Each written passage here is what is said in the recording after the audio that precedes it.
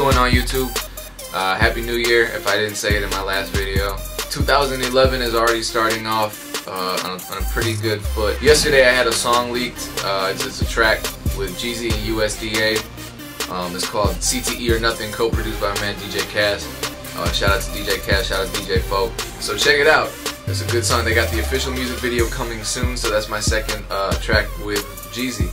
And the USDA album is coming soon too, so it's a rumor that song is the title track for the album. I couldn't upload it because Universal Music Group wouldn't let me, but it's all over the internet. Just Google USDA or Google Young Jeezy CTE or Nothing, and it'll come up. You can also check it out at djpain1.info. I got it up there. You can check it out on DJ Cass PMP profile. Matter of fact, follow him on Twitter at DJ Cass, DJAYCAS. Follow me too at djpain1. Anyway, this video that I'm making right now is in response to a lot of requests that I've received about, drum rolls that are prevalent in a lot of the newer music, especially hip-hop, hip-hop with a kind of southern influence on it. I don't know whether drum rolls is the right term. They kind of sound more like snare fills, but you'll get the point either way. Or like this. People have been asking me, well, how do you accomplish that sound using ACID? And I'm about to tell you. Of course, you can probably transfer this in programs that allow for the same type of drum programming. I don't know about FL Studio. I know in Pro Tools and Logic and GarageBand, I'm pretty sure you can do this all. Probably Cakewalk and Sonar as well. And also, I'm going to be uploading, which the link to this will be in the video info, uploading a Sony ACID zip file session for ACID Pro 7. So if you have it downloaded, and I'll include in that file all of the different types of fills and the different types of patterns that I'm going to be talking about today. I'm going to try to make the video quick as well. I usually fail at doing that, but I try every time, I really do. So the first order of business is to learn a little bit about rhythm. And so if the terms 8th note and 16th note triplet are unfamiliar to you, or you're not quite sure what they actually mean, it would be helpful for you to review those terms and review some music theory. And this website is a good resource. It's made by someone who's playing drums while he instructs you on the differences between the different rhythms and different note values. So that's helpful to know, because this is directly related to this type of drum programming.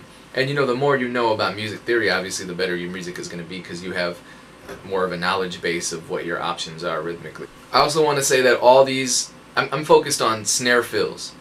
You can obviously apply these techniques to other drums, so kicks, other sounds, and you can expand on them and create your own variations. That's really where the creativity comes in. I'm just going to show you some basic drum programming techniques. So the first thing that you have to know about the Sony ACID grid is that at the very top, and this is basic stuff, zoom in, at the very top of the grid there are these vertical lines, and these vertical lines have a number at the top of them. Now what these numbers at the top of the vertical lines indicate are the measures. And not only the measures is the first number, the second number is the beat. And by beat I mean is it a quarter note, and what is it, the second beat of the 16th measure, for example. So I'm looking at 16.2, for example. The first number is the measure, so the measure is 16, so this is the 16th measure, and the 0.2 is the beat value.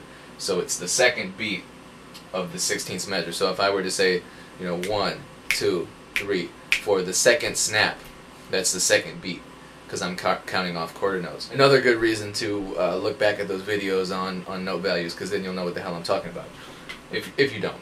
So when you're programming these fills, you have to first figure out what kind of note value your snare, in this case I'm teaching you how to use snares, which note value your snare is going to have. These little squares have a note value. For example, I'm going to paste, these are quarter notes. So you'll notice that there are 4 beats in a measure in 4/4 time. So 16.1, 16.2, 16.3, and 16.4. That's a full measure. That's 4 counts or beats.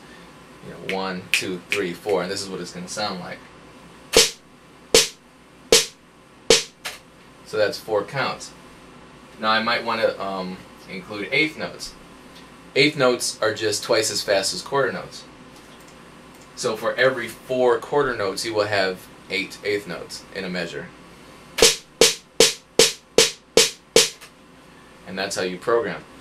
Now guess how many notes you would have for 16th notes. You will have 16, right? So let me add these extra ones. You can count 1, 2, 3, 4, 5, 6, 7, 8, 9, 10, 11, 12, 13, 14, 15, 16.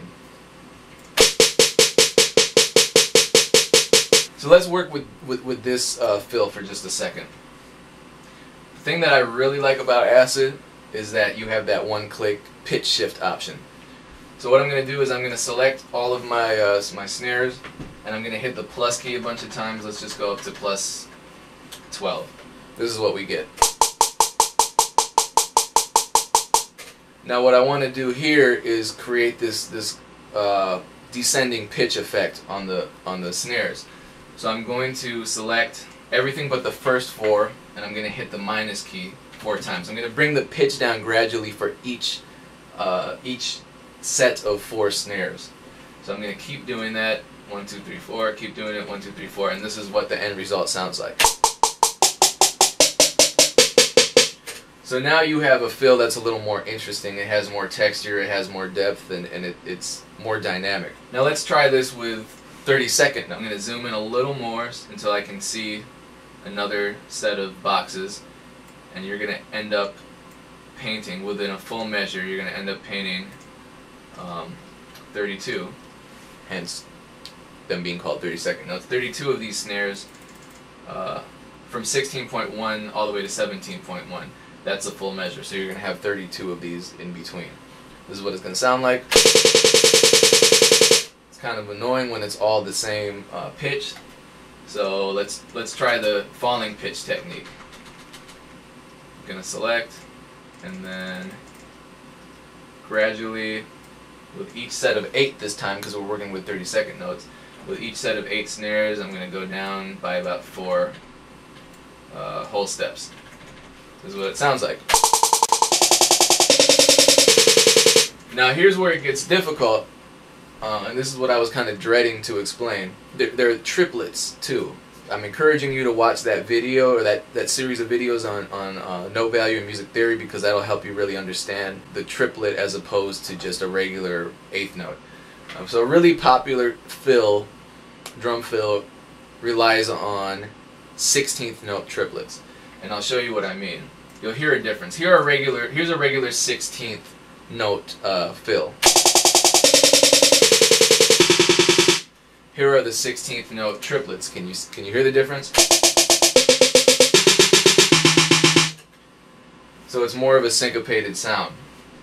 Now they're difficult to program, and I just kind of do them using trial and error, to be honest with you. I go in, and I know that I have to paint 3 of these.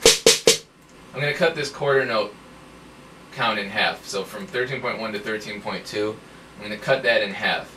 And I'm going to put in 6 of these 16th notes. And you can't just put in 6, 1, 2, 3, 4, 5, 6, because it's going to sound awful. This is where the listening part comes in. These are too close together. Feel free to add some comments to explain a better way of doing this. This is how I do it. I'm going to teach you another way in a second. So then when I get a series of 3 that I like that are evenly spaced out, and they're triplets and they sound good, I'm just going to copy and paste it. Paste it again. Paste it again. Paste it again. And then I can do my my pitch variation here. So this is what it sounds like. If that seems like something that you really don't want to deal with, there's a shortcut. It doesn't sound as good, but I'm going to show you what you do. So you get a snare. I'll drag a snare in. You get a snare, and you add an effect to it. The effect that you add is going to be just the Sony ACID simple delay plugin. If I can find it, simple delay. What you're going to want to do is turn the dry out all the way up to 0 and turn the delay out all the way up to 0 as well. Choose tempo sync delay, and for the note value of the delay, you're going to choose 16th note triplet. You're also going to want multiple delays too. So now, all you have to do is paste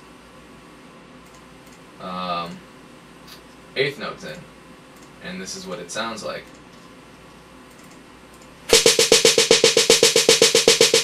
And you can do the pitch effect here too. Doesn't sound as good, and it's a little harder to control, but it works. This is a method that I came up with and was using for a little while, and I finally just decided to suck it up and program everything manually. So I hope that helped. Download the ACID session. You can use it in Sony ACID version 7 Pro, and it has everything that I talked about right in it, so you can experiment with it, change it up a little, and really see what this kind of thing looks like at your own computer or your own studio. I have another loop collection coming soon. It's a partnership with a loop site, so that's coming soon. I'll have more information on that later. Check out the Jeezy song. It's brand new for 2011. Search for it. It's USDA featuring Young Jeezy. The name of the song is called CTE or Nothing. Google it, download it, and I'll catch you on the next video. Appreciate you watching. Peace.